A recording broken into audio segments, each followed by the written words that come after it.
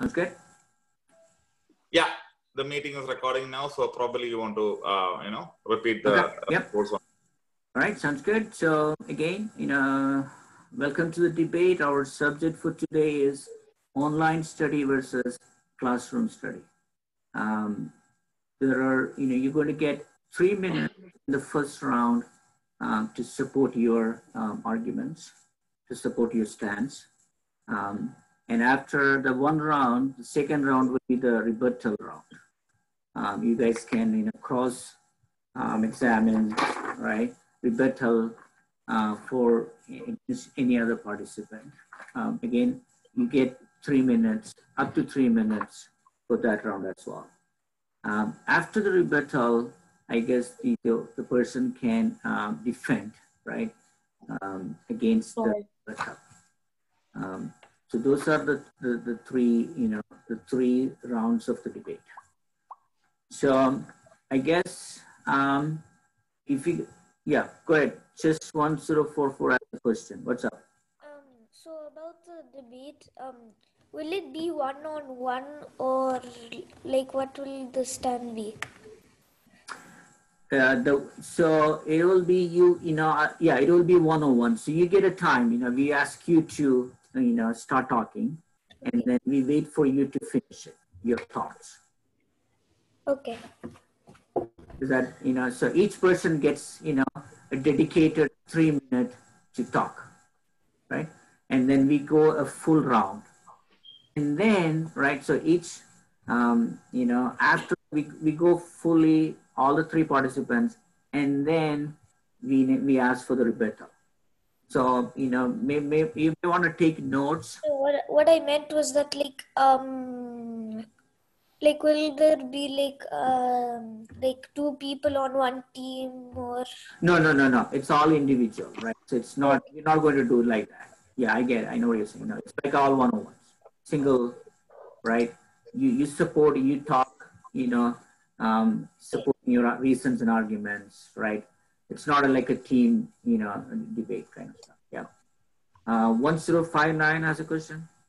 Do you choose which side we're on, or do we get to choose like which side that we get to argue? You can pick. I think we're not going with that format, right? So you can pick whatever, right? Okay. It's all random. Yeah. Just 2 sides. You do whatever you. It's up to you. Okay. So if you don't have any other questions, I think we are. If you're all ready, just give me a thumbs up if you're all ready. All right. Sounds good. So I will say, Rija, you can, as soon as the first participant starts speaking, you can, start the timer. Sure, I'll be the timekeeper. Yeah. Okay. So maybe chess number 1059, you can, start first. Okay. So I believe that studying in a classroom is more beneficial for students because you get the emotional connection, like you're there in real life studying. So also as well, there aren't that many distractions surrounding you to like stop you working or anything.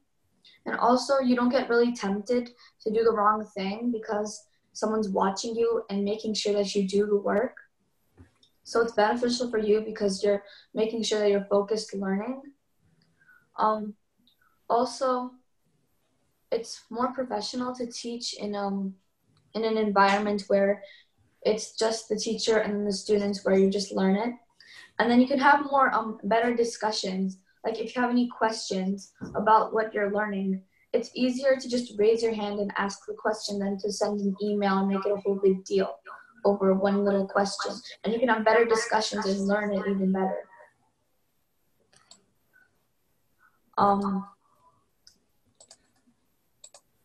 That's it. That's it? Okay, sounds good. All right, thank you. Number 1059. And let's just 1044.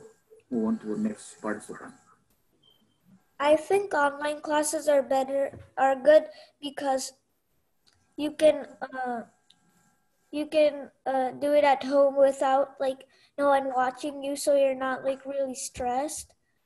And if you need help with something, you can ask like a sibling or a parent to help you with something. And it's not like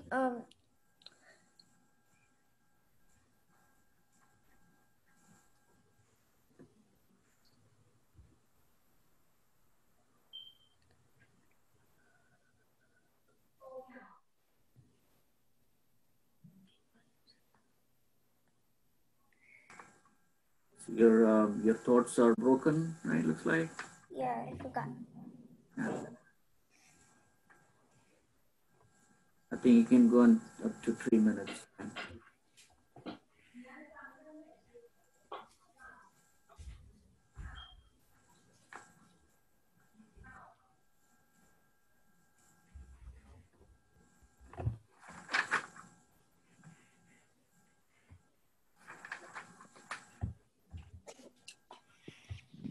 Did we lose him or? No, I think he stopped talking. That's fine. I He mean, we lost can his. give him time. Yeah. He's still within his time limit, so we can give him time to gather his thoughts. Yeah. I think he If you lost wish his so, you train of can go thoughts. to the next person. Up to you. Yeah. I think let him. So just 1044. Did you get your train of thoughts back? No, I think that's it. That's it. Okay. All right. Thank you. And let's move on to 1004. I believe that e-learning is better, or online learning, because it gives you a lot more flexibility in time. It also increases retention rates up 60%, which means that your memory rate is way higher when you study online. And it is also said that e-learning reduces pollution. So if you think about it, buses going to school, cars going to school, us students like maybe messing around with trash. It would be easier if everyone stayed home because it would reduce a lot more pollution. And there's a study by the Open University in Britain that has found that online courses equate to average of 90% less energy and 85% fewer CO2 emissions per student than traditional in-person courses. So that, so as I said, 90% less energy is wasted and 85% CO2 is emitted, or 85% less CO2 is emitted into the air. A recent study also shows that students are 9% more likely to pass a test than those who study in a classroom. Because you're at home, you have you're less stressed out, and you have more time to think about or do whatever you have assignments for. And if you in tests, you could have asked extracurricular questions. So whenever you're studying it at home, you have the chance to explore a little more than you have in a classroom. And if it's all e-learning, it also reduces cost for school facilities. So governments can use that money to help unprivileged kids and help them have an education. And I know that some kids go to school also for the food. So with the money that's saved from the school closings, if this is going to happen, they can make food stands every day for children who need that. And that's it. Thank you. All right. Thank you, 1004. All right. Now, I think we finished the first round, right? I think now you guys can go for a cross exam or rebuttal round. So that's like whoever wants to go first, you can raise your hand and then you can start for the rebuttal.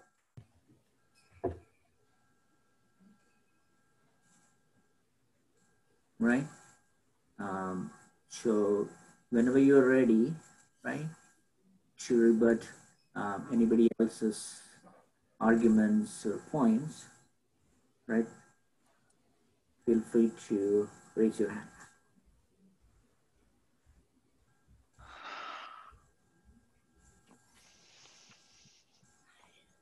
Did I hear anybody?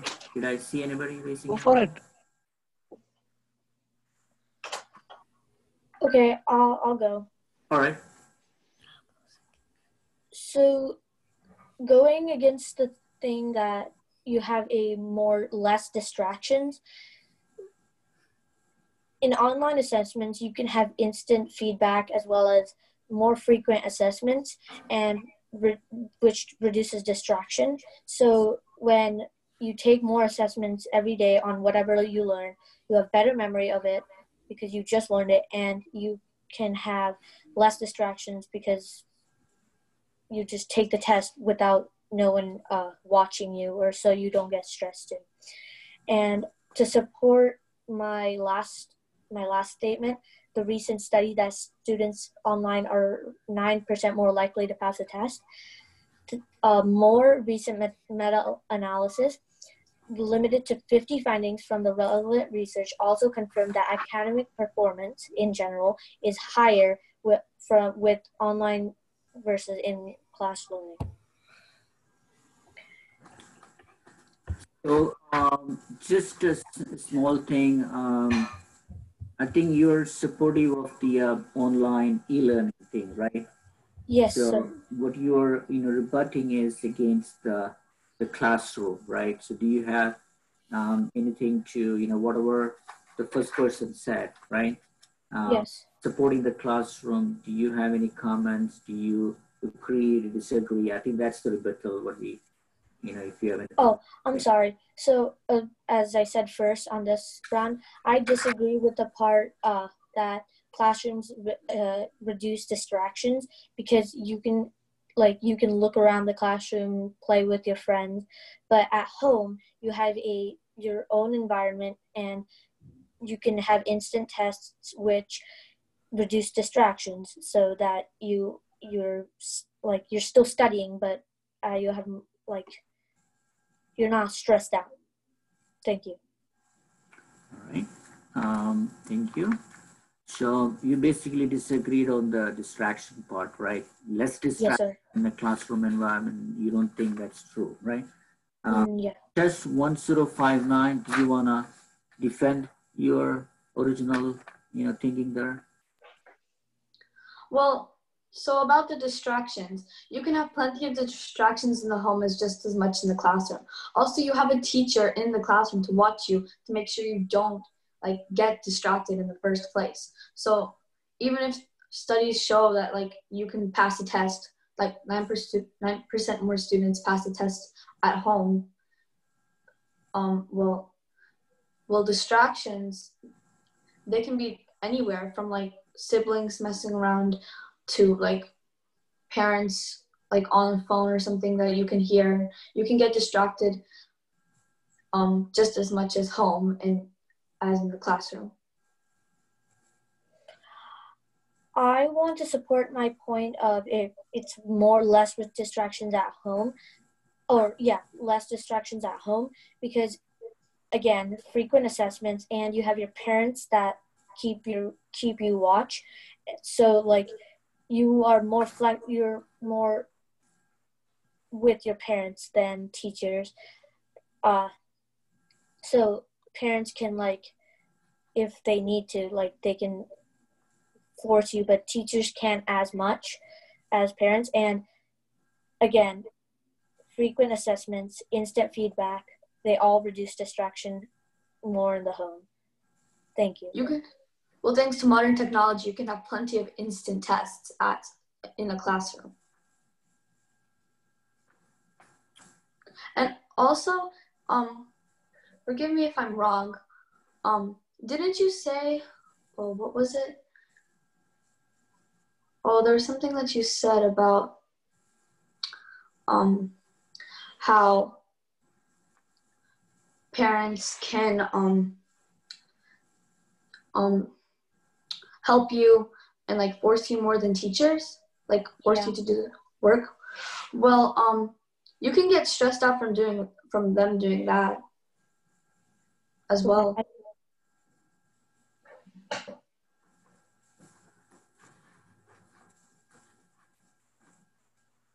All right. So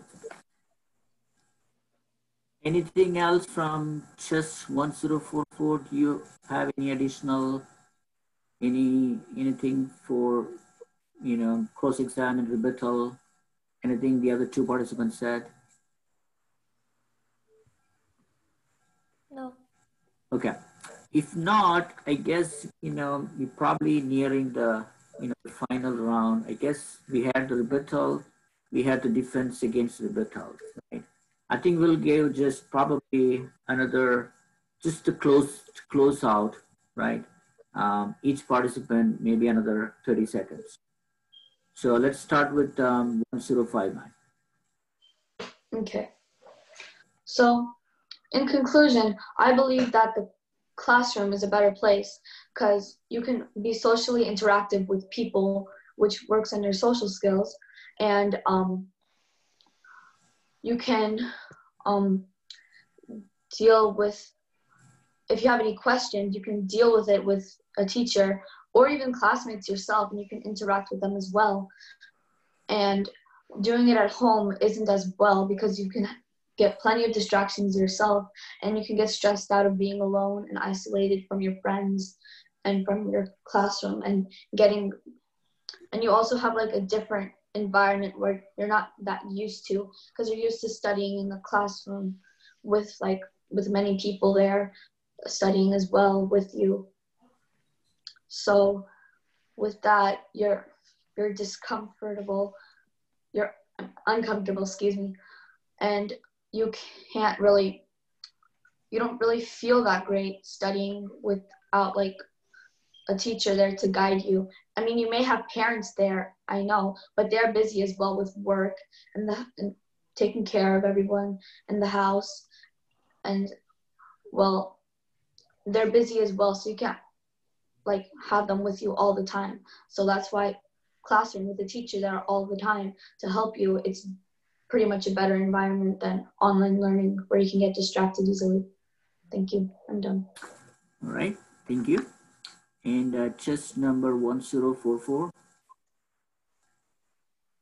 I think that online classes are better because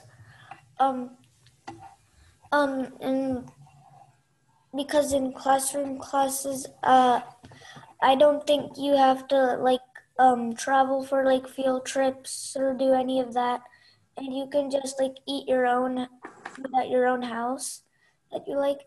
And what she said about the parents being busy, you can actually have one of your siblings help you, because if it's an older sibling, they're probably not gonna be studying because they're basically gonna be in the house too.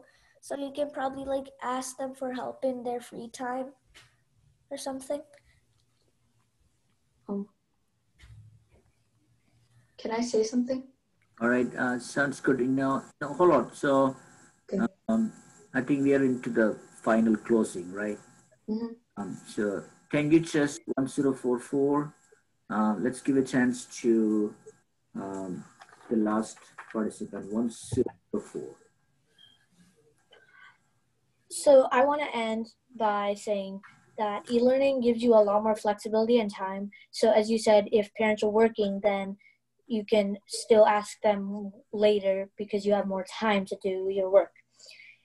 Memory percents are higher, and distractions are reduced because of frequent assessments, and technology today can give you instant feedback just like teachers. And e-learning also reduces pollution, so that's another advantage for Earth. So I end it with that. Thank you. All right. Thank you, everyone. I guess we're done one full round of your arguments, your rebuttal, your defense, and the final closing. So I think Just to interject, Sunil, sorry. Since we have a few minutes left, if there are anything that anyone wants to bring up, probably we have a few minutes to accommodate it. Okay. Anybody, I mean, like just opening it up. I know it is not in the rule book, but opening it up. There I go. Yeah, I think 1059 raised her hand. So let's start with that. Chess 1044. You said that you can ask an older sibling if you have any questions. Yeah, I think he said that. Yeah. Yeah. What if you're an only child? What do you do then? And what if your parents are busy with work? And then you have to make a big deal about sending an email to your teacher and then waiting for a response, and then it just makes a big whole lot of trouble. I mean, you may have the time to later, but what if they don't? You could have like Googled it or something. That's true. I agree. So Google is your sibling then, right? But Google can only give you so much. It's better if like someone explains to you like the actual like, what if it's a math problem? If you don't understand the algorithm, Google can only give you so much. Well, that is pretty true.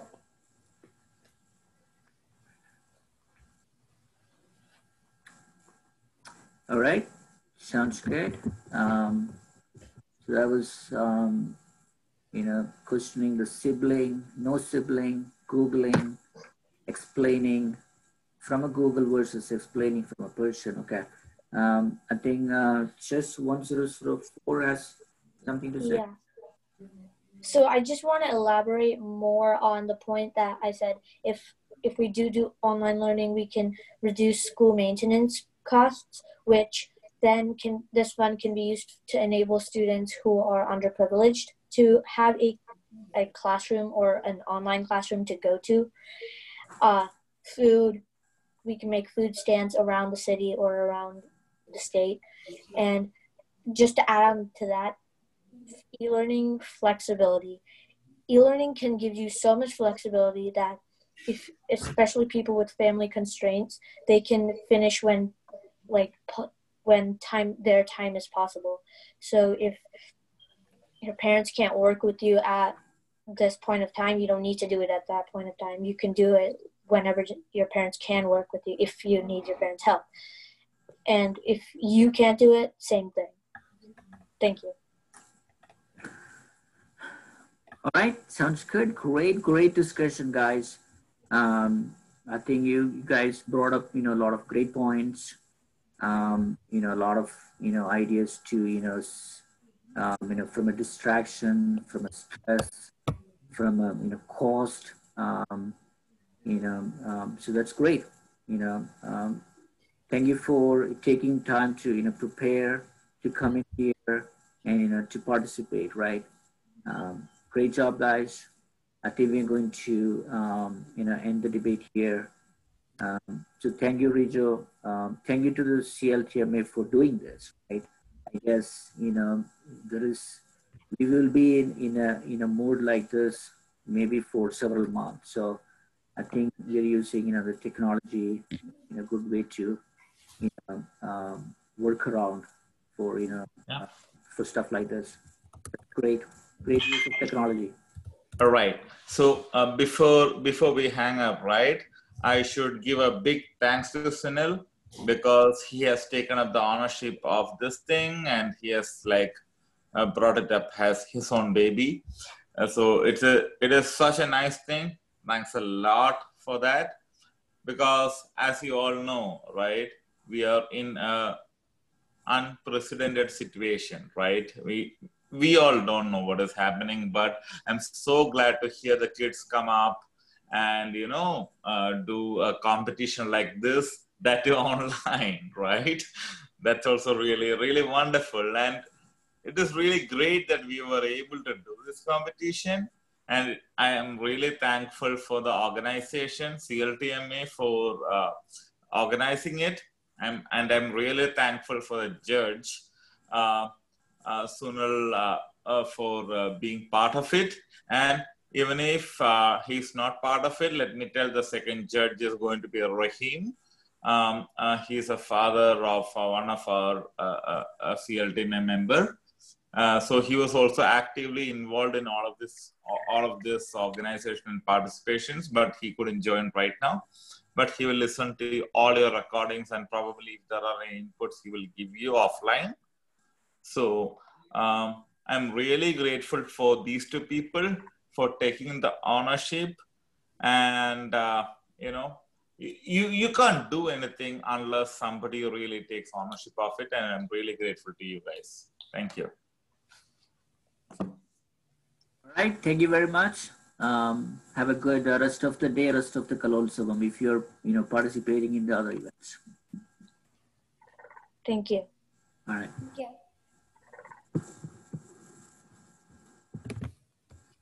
Bye. Bye.